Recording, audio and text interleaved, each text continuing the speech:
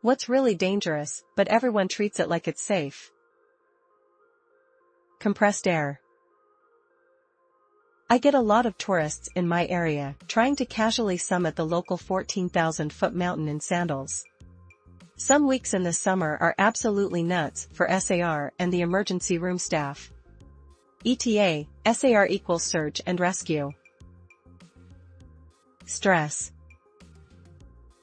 Household everyday cleaning chemicals. Revealing personal information about yourself on the internet. Long hair around pulleys and belts. There's a YouTube channel where two young ladies are working around a sawmill with long hair, and I can't count how many times people have begged them in the comments to tuck their hair up. They don't. Water on the road. You might be able to drive through it, but more often than not you shouldn't try to. Wild animals. I was in Thailand when a 30-year-old got bitten by a monkey. Her complaint? No one had warned her not to pet the monkeys. Honest to God. The bison living in Yellowstone. Riding a horse is comparable with serious extreme sports, and head injuries are the most common. See kayaking. Simple, but you're in serious trouble if you flip around and can't get back in. Trampolines. Loneliness. The NHS, British healthcare system, did a study like this: develop a statistical definition of loneliness, a threshold of social connections, below which, the subject is pretty surely lonely. Examine the difference in death rate between people in the same demographic categories, who are lonely, as defined, or not lonely.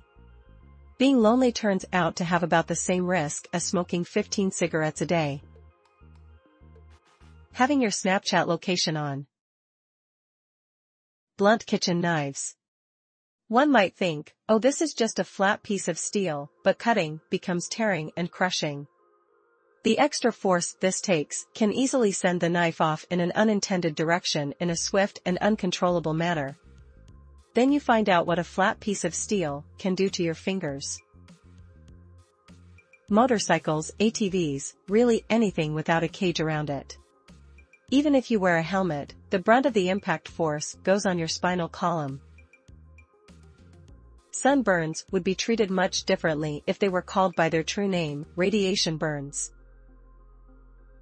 Going to a bar, drinking, and driving home. It's so goddamn casual. Driving.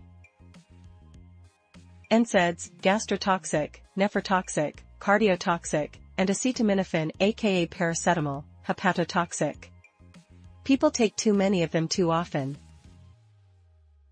Going on the water without a life jacket. Childbirth for both mother and child. The springs in your garage door. Alcohol.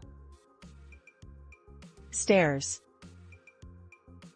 Texting and driving. Resin. It is toxic if not used with appropriate ventilation and equipment, including gloves and a mask, but everyone uses it for projects in their little apartment studios. Always stresses me out to see that. ATVs, even if you are going very slow, they can gently tip over sideways and crush you. At the hospital, anytime we see trauma, ATVs show up on the list, there is a good chance it's going to be a terrible injury. Childbirth and pregnancy. Escalators.